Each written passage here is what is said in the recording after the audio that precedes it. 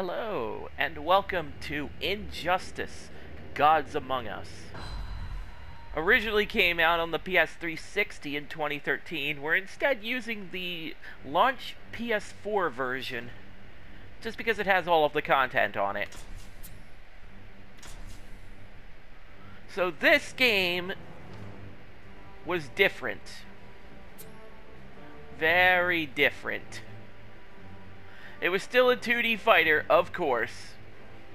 Got all these battles. Let's just stick with classic. No reason to rock the boat. So, the characters on the sides of the character select screen were added in as DLC later.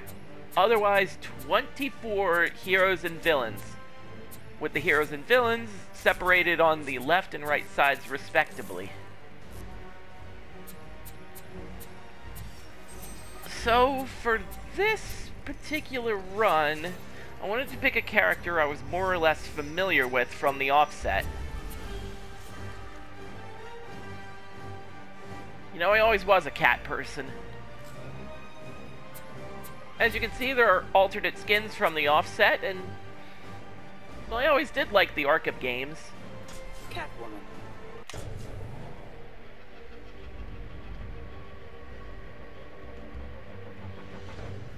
I love the effect of this ladder, like the third-person perspective.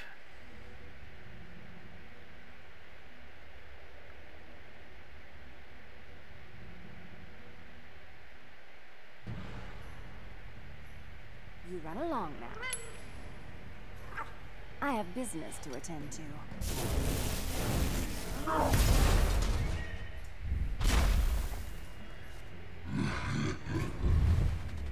Begin. So, this is traditionally a 4-button fighter.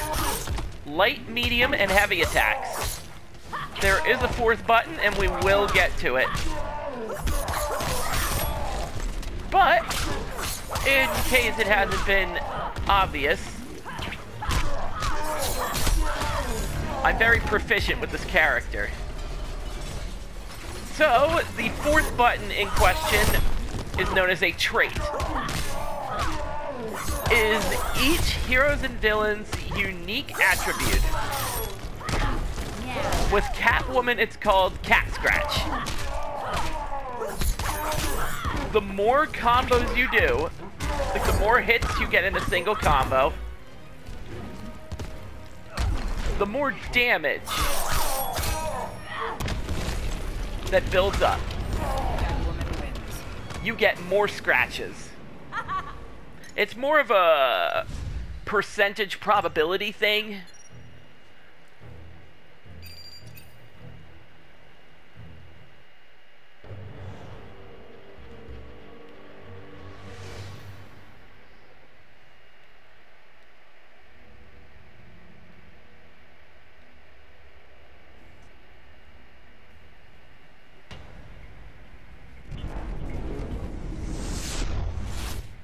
Me if you can. Begin. There are certain moves that allow you to build scratches right away, like this dodge.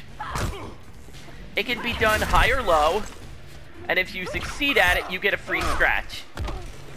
You can empty out these scratches at any time by pressing the trait button. And you get a combo at the end. The more scratches you have, the more this particular combo ender will do. There are super moves. You build more meter the more you get your butt whooped.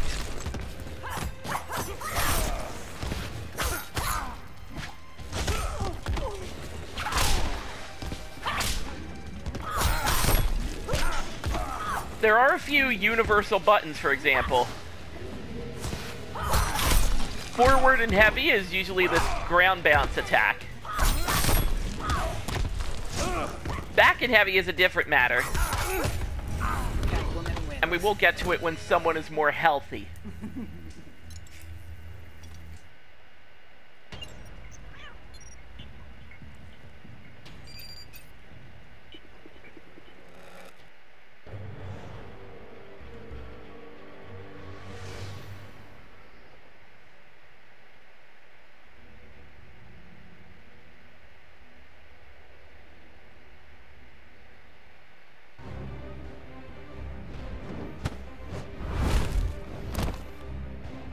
Time to bring the hammer down.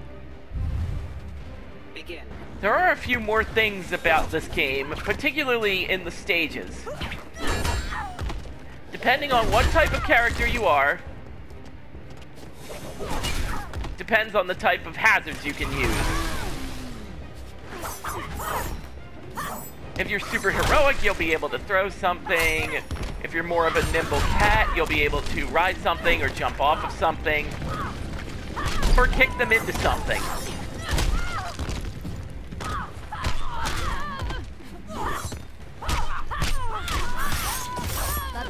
The back heavy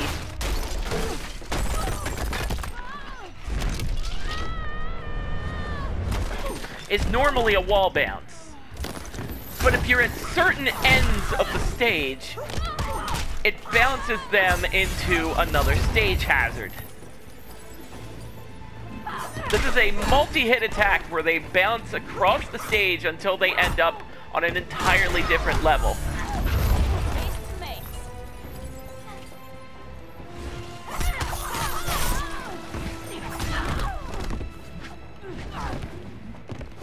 There is one other part. That all you got? Thank you. This kitty has claws. It's known as the wager system. You wager your meter when you break an attack.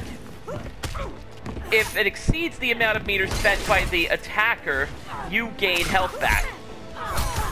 If the attacker wins that exchange, they deal more damage.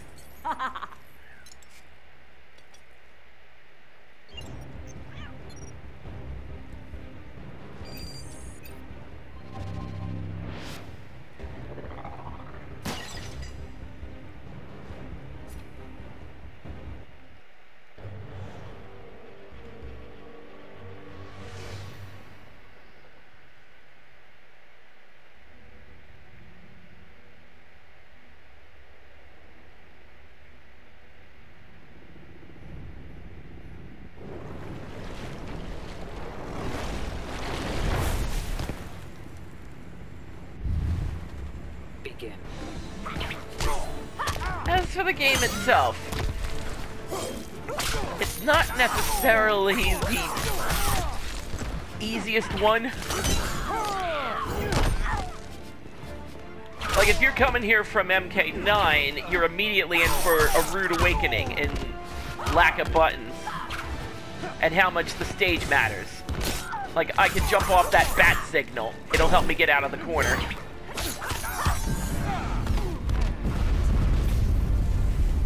Each of these stage hazards, ones that can actively be used as attacks, are 100% unblockable.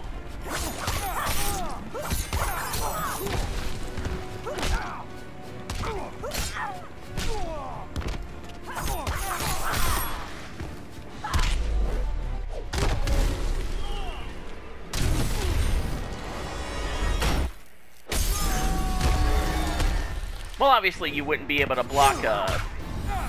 Obviously you wouldn't be able to block a subway train.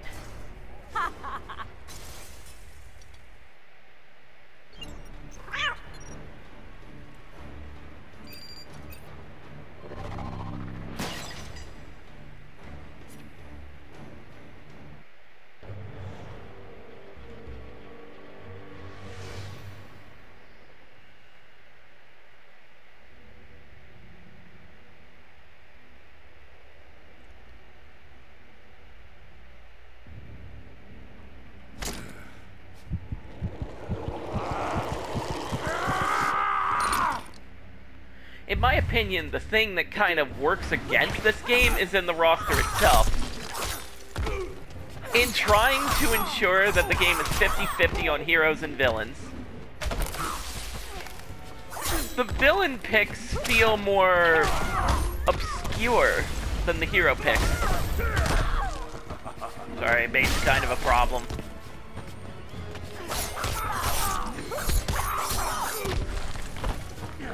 Alright. Using super the next chance I get.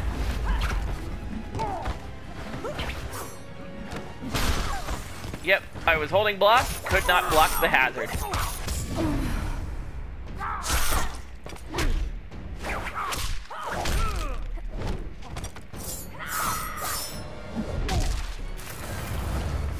yeah, super moves spend all 4 meters. Probably not best using it when the opponent's down to their last health bar. Because yeah, the more butt that gets kicked, the more meter they get for wagers. Catwoman wins.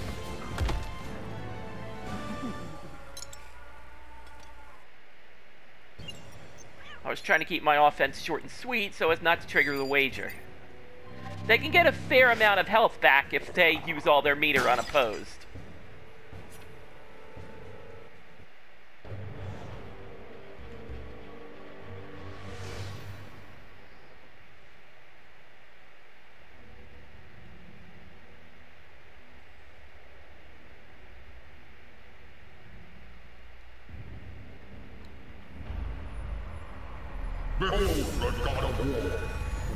To me, some of the designs are a little questionable, like Ares here. He reminds me less of Ares and more of what would happen if Netherrealm made the Shredder from the Teenage Mutant Ninja Turtles.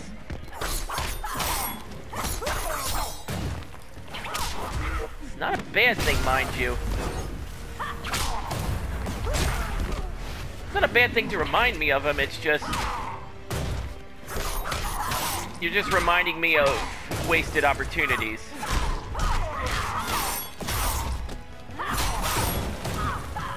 Okay, could not continue that.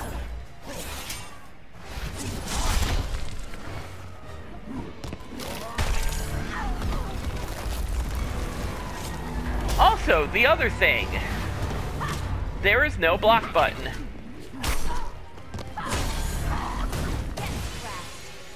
In Injustice, you block by holding away from your opponent's attack. It definitely takes some getting used to.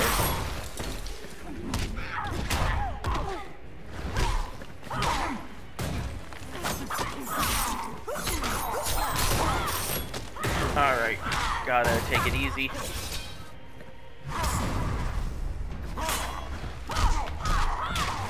Ah, shit! That was my everything.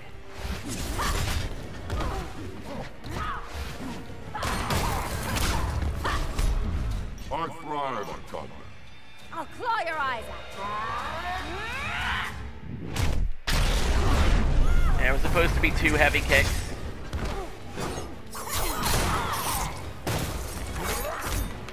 Catwoman. Fortunately, we have down 1.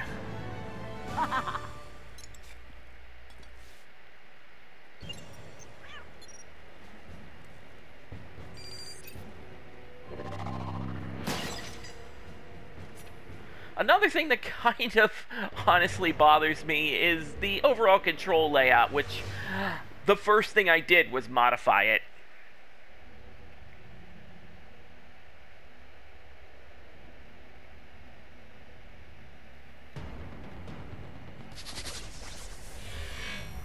You will know the meaning of fear. Imagine, if you will, your light, medium, heavies. I'm using a PlayStation controller. Your light, medium, heavies are on square, triangle, and X. Considering I like all my buttons in a row, that ain't gonna cut it. Okay, Sinestro, you're my secondary, so I know how much of a problem you can be.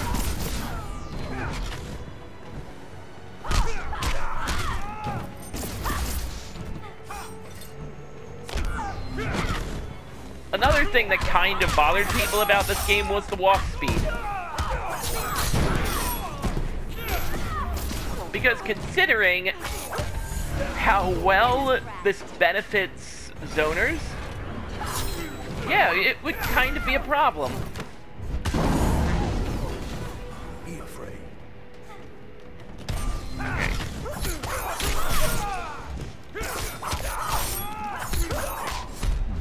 You will die screaming.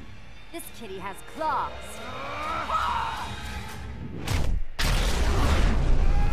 Just gotta be sure we get the most damage we can. Keeping a meter for ourselves.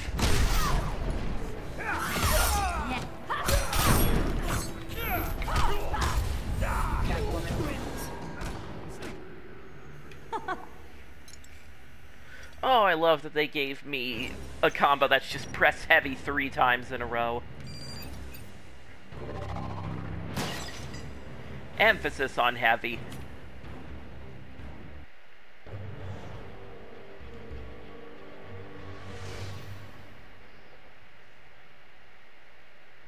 Ah, Lex Luthor, my old friend.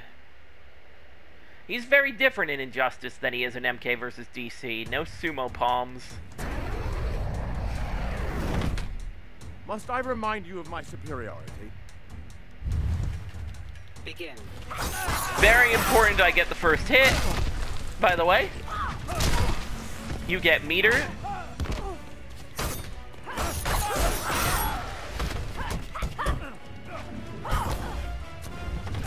There is also pushback as well. Another thing that needs meter to work. Alright, so this car, it works differently depending on who you play as. With Catwoman, I just place a bomb on it and it explodes. If you're a super powerful character that can lift it, you throw it at the opponent instead.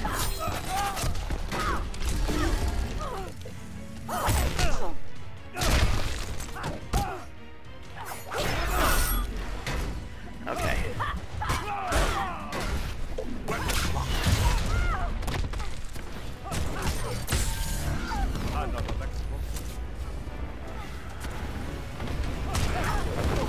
Just gotta be careful.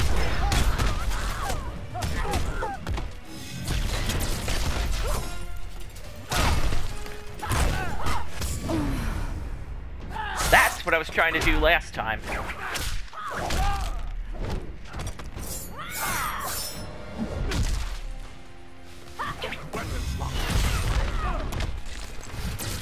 I don't know if you can block that. I would not be surprised if you couldn't. It's probably a low for all I know, because explosion.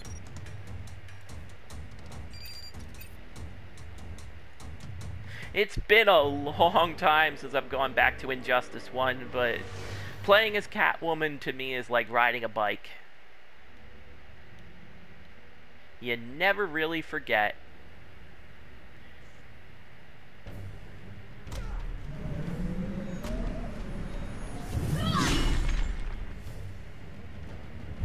You just put your feet on the pedals and let your legs do the rest.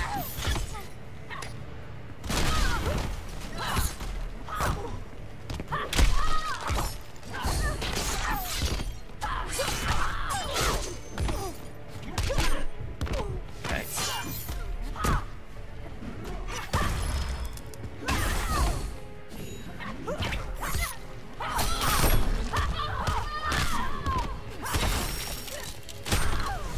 Yep.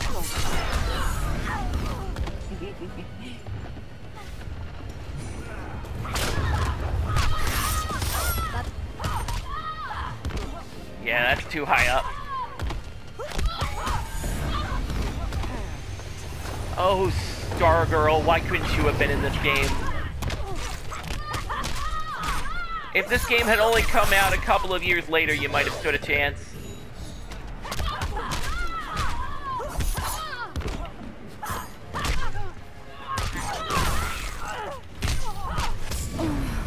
I'm gonna get my damage now.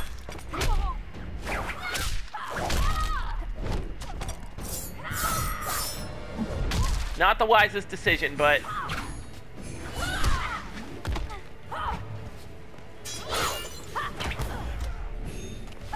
Alright. Good. I got you spending meter.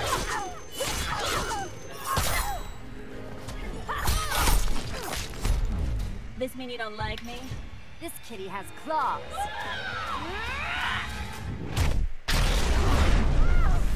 For the record, this can even happen when you're at 1% health. Catwoman wins. Fortunately, we can do a combo that negates the damage that Killer Frost just got back.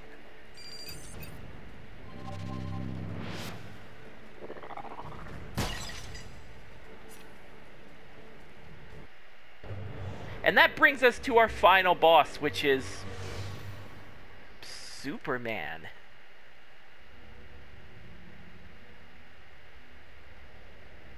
This Superman is a unique beast from the playable Superman. Superman.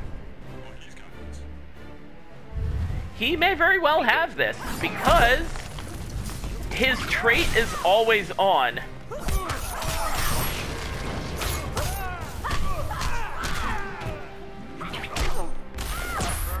That trait, by the way, includes increased damage, which, considering this is Superman we're talking about,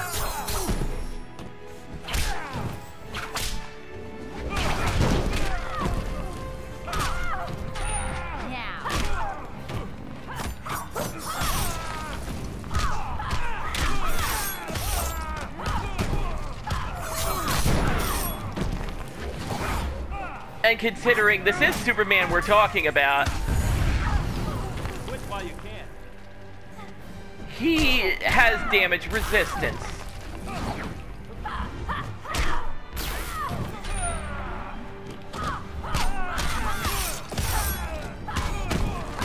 Would rather just take out the first life bar.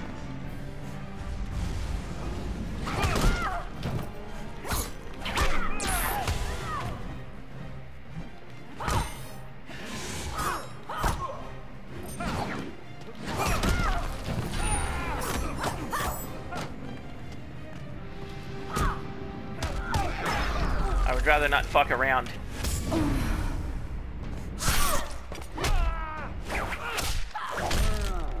Considering the health difference. Let's go all in.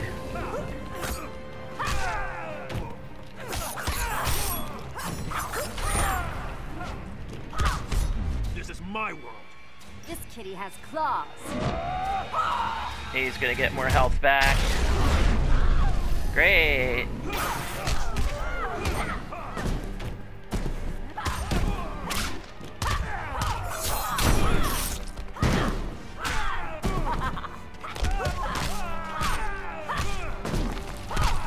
No problem.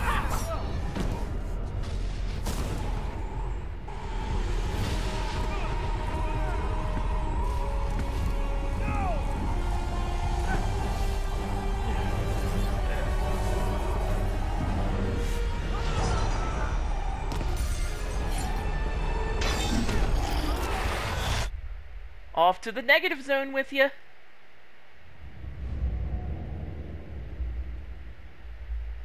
Or Phantom Zone. That's the Phantom Zone, right? I know comic books. At last, Superman had paid for what he had done to Catwoman. Feigning allegiance to his regime had cost Selina her beloved Batman and her best chance at happiness. Pride and anger kept her from attempting reconciliation with Bruce Wayne, but his inspiring reconstruction of Gotham and Metropolis fostered in her a desire to remain close to him. Until she was ready to approach him again, she did her part to keep Gotham's streets clear of crime. Nascent underworld organizations had both the Bat and the Cat to fear.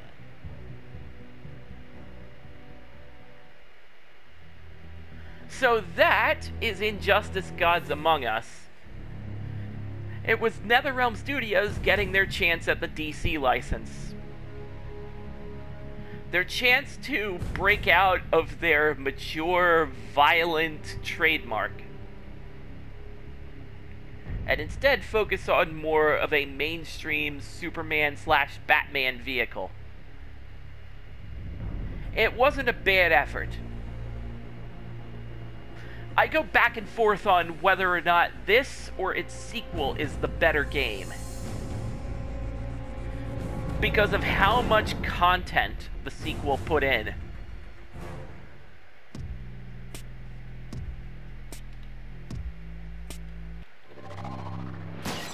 And personally, I gotta give it to this one. I think it is slightly more solid based on its mechanics.